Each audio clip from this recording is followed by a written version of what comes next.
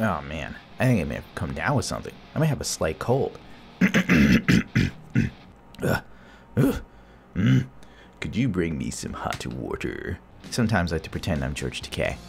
I know I've said this before about the Kabylake CPUs not being supported by the Z270 motherboards, even though the sockets seem to be damn near identical. I mean, I'm looking at them right now, personally, and it's the same fucking socket. Intel has opted to have the Z270 boards not, forward compatible, I believe, with the new Kabylake CPUs, but new stuff is coming out that the Z370 motherboards will have some support for Kabylake processors. But honest to God, I mean, I don't know why on earth you buy a Z370 motherboard for your Kabylake processor when Kabylake would be out. It would be kind of counterproductive to me, unless you're hell-bent on having 4 cores versus 6. And at these prices, it's a little tough. But, you know, honestly, actually, the i5s are also 6 cores. But do they have hyper-threading? I can't remember. There possibly will be, and there possibly won't be. All these leaks are hard to pin down. I supposedly found benchmarks for them, but now I can't find them anymore, so I'm going to have to skip that. I just wanted to make some sort of note of this. And supposedly there's speculation that there'll be a BIOS update. Maybe is the key word, that Z270 boards would be able to be compatible with Kabylake processors. Which honestly, to me, I think would be a smart move on Intel's part, considering it's the same fucking socket, and Ryzen doesn't seem to have this issue. But let's move on to something else, something that was slightly more interesting. So anyway, this just recently leaked from Eurocom or something like that. Apparently, there's going to be a Z390 chipset. Well, obviously, I mean, let's face it. Even though it makes you wonder where the fuck did the Z380 go. Well, the new Z390 MOBOs that have leaked are going to support 8-core 16-thread CPUs coming in the second half of 2018. Forgive me, I seem lackluster. It's like 2, 3 in the morning and my sleep is horrible, I may be sick. But anyway, from what it appears, Intel even has this little slideshow that shows right here, second half of 2018. Z37 is coming with Kabylake, obviously. That's coming pretty soon, isn't it? But right here, you notice like the only thing that's different is like this little smidgen square here that goes off into some other panel that we're not allowed to see yet, which is a Z390. The Z390 will support the 8-core 16-thread processors. These are being put in place to compete with Ryzen from AMD. And thank God for the competition, because now Intel is finally off of that 4-core 8-thread fucking song and jig they've had us on for God knows how many years. What is almost 10? These processors will be Ice Lake, and it might be the first 10 nanometer Intel CPUs. So this may be the Intel CPU to upgrade to if you have been, you know, sitting on your hands waiting, you know, for an Intel. Like if you're hell-bent on Intel, whatever, more power to you. I'm not going to sit here and tell anybody what the fuck to buy. I'll just tell you what's a better deal. As far as I'm concerned, you know, if you were waiting for that Intel upgrade, which a lot of people have, because usually for Intel, you get one chip and you stick with that thing for a couple generations because the upgrade path is so incremental, it's barely legible. Point being, this is finally it. The 10 nanometer process is coming, which is interesting and good, but isn't Ryzen 2 going to be like 7 nanometer? Give me a second to look this up, as I can't remember. Alright, so I was correct that the AMD Zen CPU roadmap, Zen 2, I'm guessing short for Ryzen, not 100% sure, because I know Ryzen 2 is on the way. And that will be a 7 nanometer process, and that's due out in 2018. So obviously the move by Intel is to circumvent, or should I say combat, actually, the next gen Zen CPUs. If I remember the quote from AMD correctly, Ryzen was the worst case scenario for them. And since Ryzen did well, supposedly Ryzen 2 was going to be leaps and bounds better. Or are they calling it Zen? I don't know, 100% sure. Zen 3 will be 7 nanometer plus process in 2019, aimed at high performance desktop and data center processors. Interestingly enough, but that's too far in the future. Right now we're focusing on the fact that Intel has something on the horizon. So supposedly these CPUs from Intel are allegedly constructed on the 10 nanometer process Ice Lake architecture. Details from Eurocom, as a known manufacturer of high-end laptops and workstations that are designed to be mobile yet fully upgradable.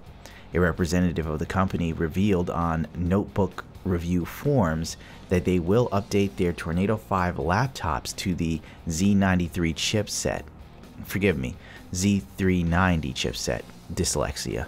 Supporting Intel's 8-core 16-thread CPU arriving in the second half of 2018. The rep also mentioned that the Tornado F7 will also receive an update, but the company has no plans to update their Tornado series to the current Z370 chip, which launches in a few weeks.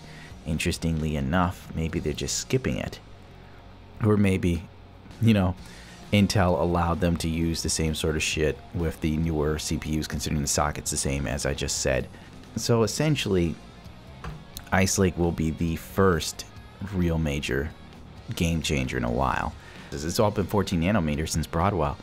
So now 10 nanometer is around the corner, and I'm quite interested in what they deliver, as I don't know. Like, I don't know what Ryzen 2 is going to do. But frankly, for me, I'm curious as to what Intel has to offer, because the single thread performance on Intel is amazing. Also, recently, the benchmark of the 7980XE is super fast, but it costs $2,000, obviously. It's 18 cores, 36 threads or something like that. So you get 2 extra cores over the 1950X from Ryzen Threadripper. But for those 2 extra cores, you're paying $1,000. Keep in mind, though, that from what these leaks say that Tweaktown got a hold of, the benchmarks on the new i9 7980XE processor, Kernel Joy released their data on the Asus Apex motherboard with the 18-core 36-thread clocked at 4.2 GHz on all CPU cores. That's not bad at all.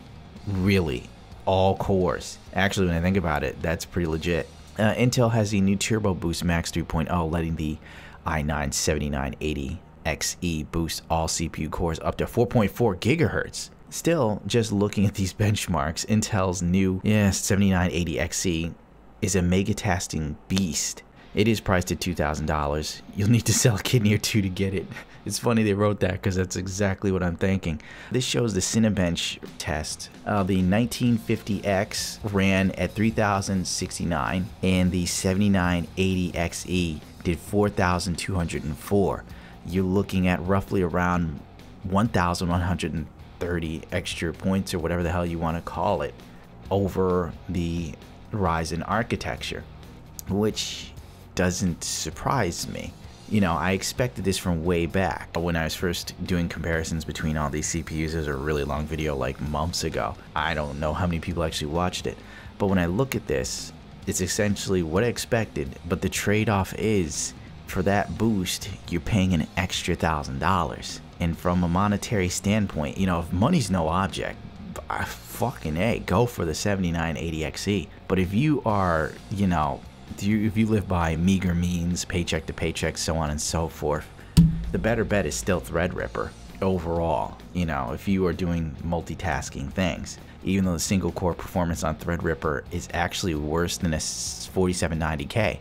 How do I know this? I tested it, and I was surprised. I like put the Threadripper on first, being lazy, and then I was like, let me see what my 4790K does. 30 seconds later, and the 4790K blazed past the Threadripper. It's like, whoa! But you're not getting Threadripper for single core performance, you know, just saying. It's interesting to know that. But still, fucking A, man. I don't know. I'm like looking at this, and it's like, that's impressive. And hell, for an extra $1,000, I think it should be a lot faster than that. I mean, yes, it's faster. It's expected to be faster. It's a good score, but it should be a bit more for $1,000. I mean, for $1,000 more, maybe this thing should have did, you know, 6,000 and something. Maybe I'm crazy. It should be damn near double the performance, or over half the performance, because it's over half the price. But that's just me speculating and thinking in some sort of weird world where a consumer gets what they pay for in this day and age. So do forgive me. And forgive my lethargic sounding voice.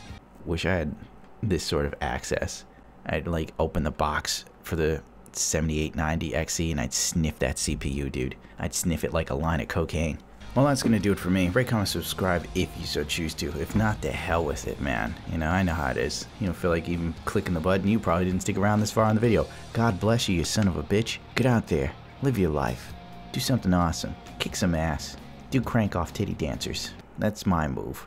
But always remember, if you do decide to Follow me on social media everywhere from Facebook to Twitch and Twitter. It only makes my voice louder and me more viable in a hobby that is now full of paid shills, corporate sleaze bags promising you one thing and then delivering you another. And then there's one guy out in the abyss screaming into a cave, "They're trying to rip you off." And you're like, who is that? Who is that guy? And then Linus is like, oh, don't pay him any attention. Remember to support our sponsor, lynda.com. Okay, Linus. They're trying